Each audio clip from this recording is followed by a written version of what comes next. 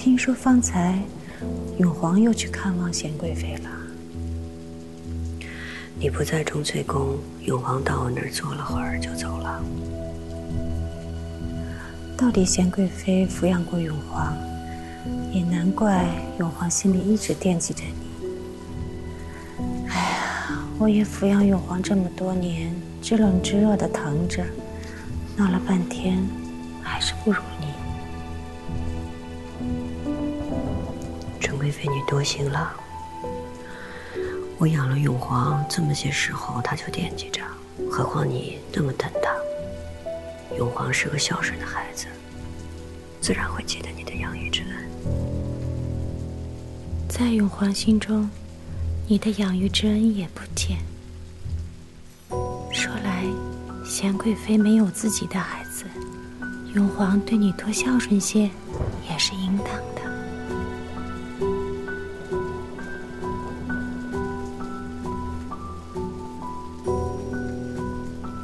祭酒礼已过，大家休息片刻吧。本宫让御膳房熬了些八宝甜汤，大家都可以用一些。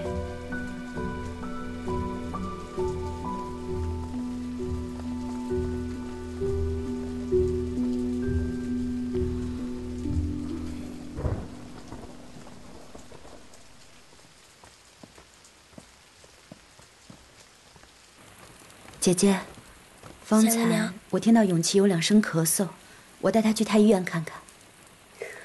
那你就快去快回，路上别着了风了。贤额娘，儿子告退。走吧。今儿多亏有姐姐主持大局，一切才能这么妥妥当当的。哪儿啊，各位妹妹照应得好。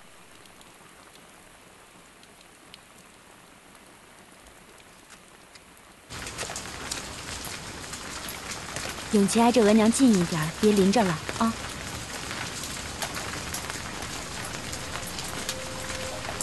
来，永琪来这儿，额娘有话告诉你。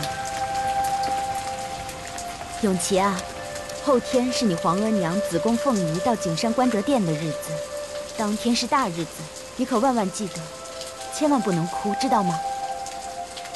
但是贤额娘说每个人都要哭得很伤心。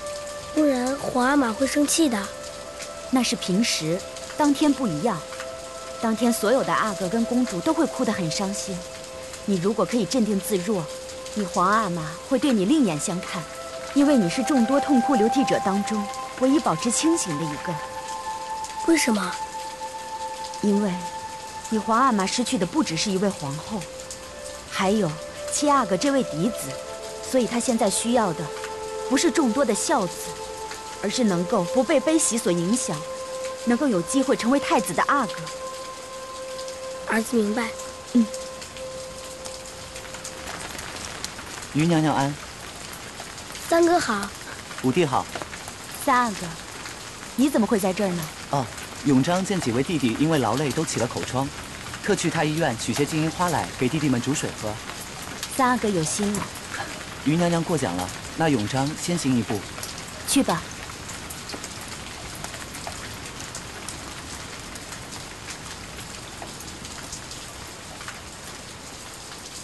来，永琪，我们走。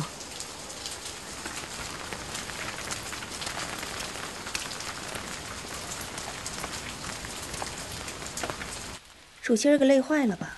哎，谁说不是呢？溜溜的忙了一天，哎呦，我这腰啊，我这腿呀，没一处不疼的。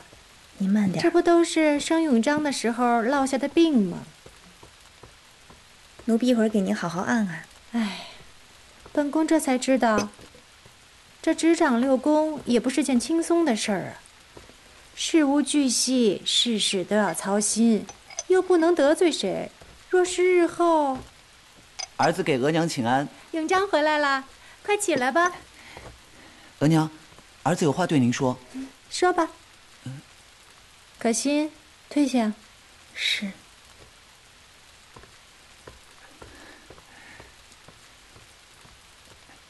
说吧，什么事儿？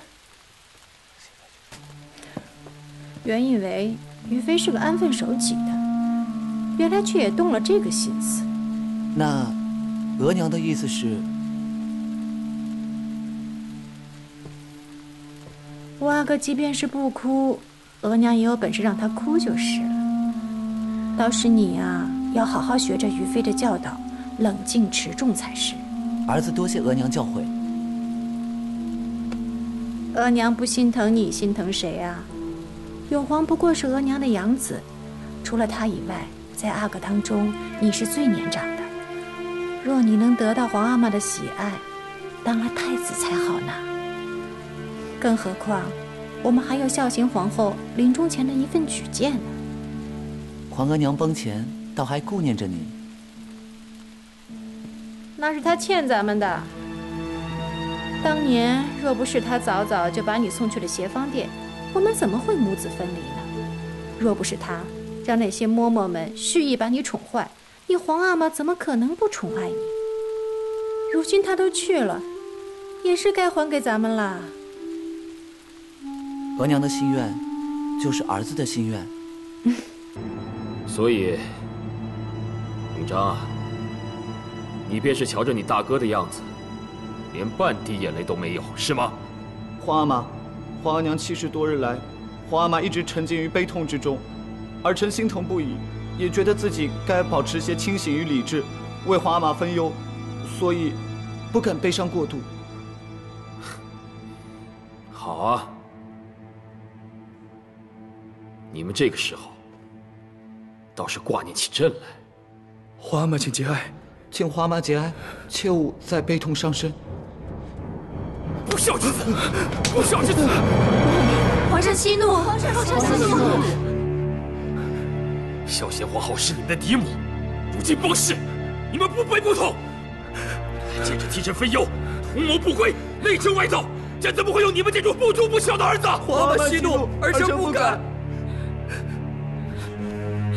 皇上，永璋是一心为您着想，没有其他意图啊，皇上。纯贵妃，你已经有永荣和永璋了，朕把永皇交给你抚养，你便是替朕养出这种孩子来。皇上，臣妾知错。皇上，永皇和永璋也是为了您的龙体思量，并非是有心不孝的。这无心都这样了，要是有心的话，岂不是要弑君弑父？朕呐，就是后悔当初没把永皇交给你抚养，否则就不会到今天这个样子。皇阿玛，你还想说什么啊？你以为朕不知道？孝贤皇后崩逝，你以为自己是皇子中年纪最长的，所以你就以为你可以承担社稷大任，有了觊觎之心，是不是？皇阿玛，儿臣绝无此心呐，但求皇阿玛明鉴。你还敢说你无此心呢？啊！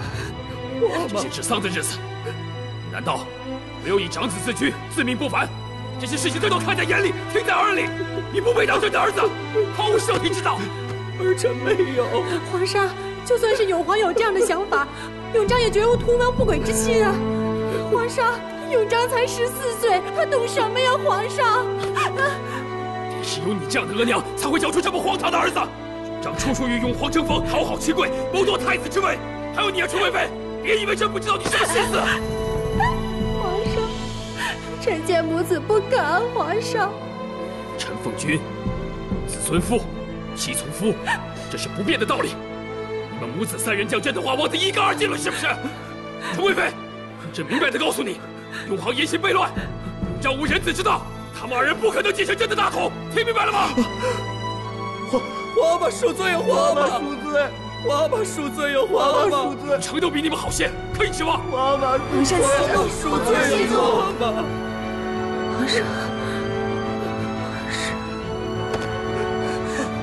额娘，额娘，云，纯贵妃姐姐，纯贵妃拉下去，别在这丢人现眼。额娘，额娘。